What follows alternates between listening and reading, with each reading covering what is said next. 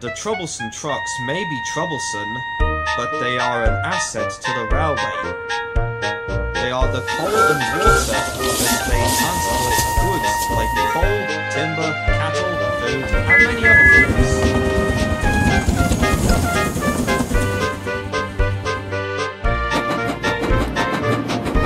However, they are also known to cause mischief, and their mischief causes trouble. Every wise engine knows that you cannot trust trucks. However, there are those that aren't so troublesome, like Hector for example. One afternoon, James was complaining at Tidmouth Sheds. I had to put over the newer flatbed that had arrived today. He has given me a lot of trouble, but even more trouble and Jen and Dana and Anna did to Thomas. Well, at least they have turned a new leaf. Who is the flatbed's name? His name is Monto. He is from Japan, where he came from. From what I've heard, that he is a very reckless and arguably the most troublesome piece of the rolling stock ever built. Even so scruffy, rickety, and fairly combined. Could the same be said with Tony Yule playing the rest? Yes. Well, ones that aren't troublesome. I'll have to tell the other engines about him so that they are aware of his behavior. The next morning, Edwin was shunting some trucks when he saw Moramoto.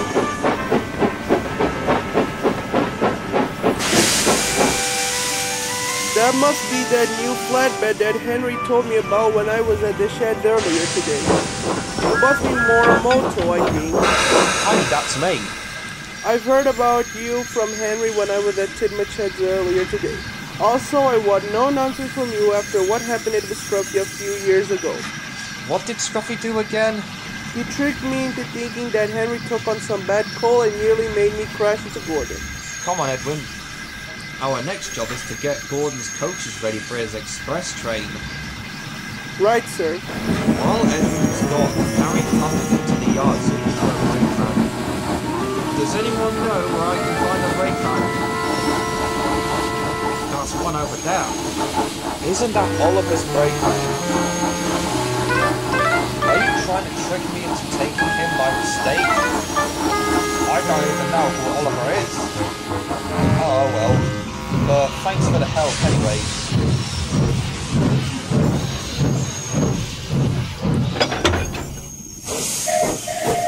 And Harry puffed away.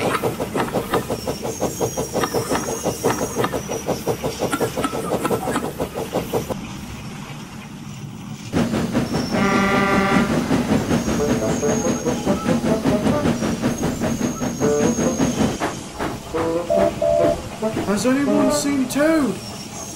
I'm not sure. Where did you leave him last time? I left him in the yards, but now he's gone. I must find him. I think I might know who could be behind all this. Do you know that tank engine? Yes. I played a trick on him a while. But however, the fat man told me if I did that again, he would punish me. I say, how about we play a trick on the next dungeon that comes next? Later, Arthur came puffing in to collect his goods train. However, unknown to him was that S.C.Ruffey and Moramoto were planning on their next trick. Right, we do it when we get to Gordon's Hill.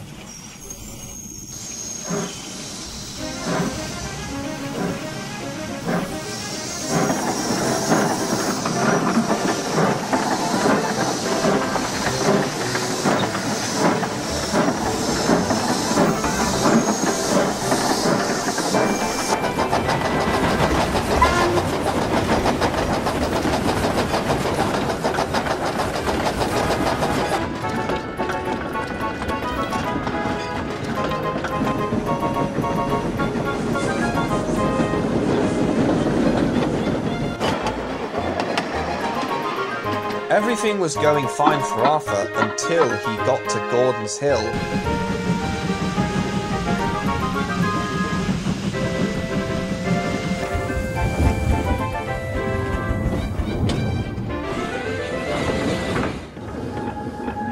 This is where the trucks carried out their plan and pushed Arthur down the hill.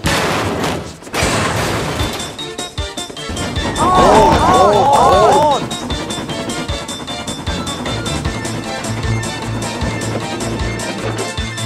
I've got to stop! I've got to stop!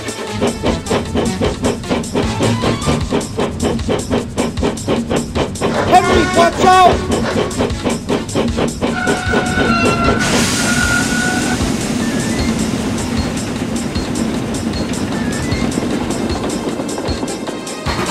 And then there was even more trouble. Arthur saw that he was on the same track as Harry, and he couldn't stop in time.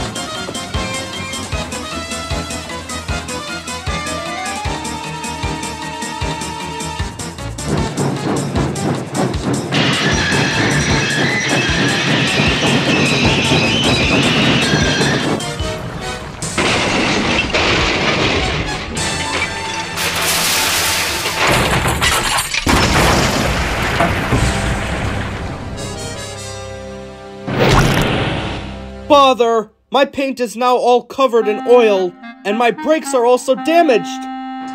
Emily and Rocky soon arrived to clean the mess. There you are, Toad! Wait, was that your brake van, Oliver? Yes. I'm alright, Mr. Oliver.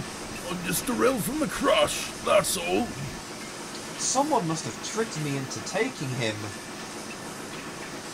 And I feel it might have been that flatbed from Japan. Just then, Edwin and Winston arrived. The Fat Controller was on board.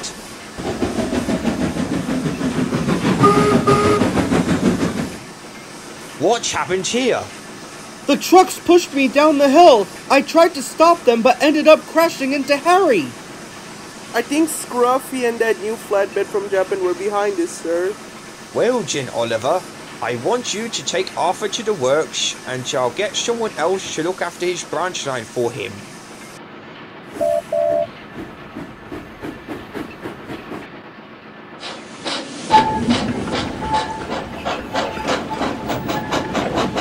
The Fat Controller spoke to S.C.Ruffey. I thought when I scolded you after you played that trick on Edwin, I thought it would have taught you a lesson, but you haven't.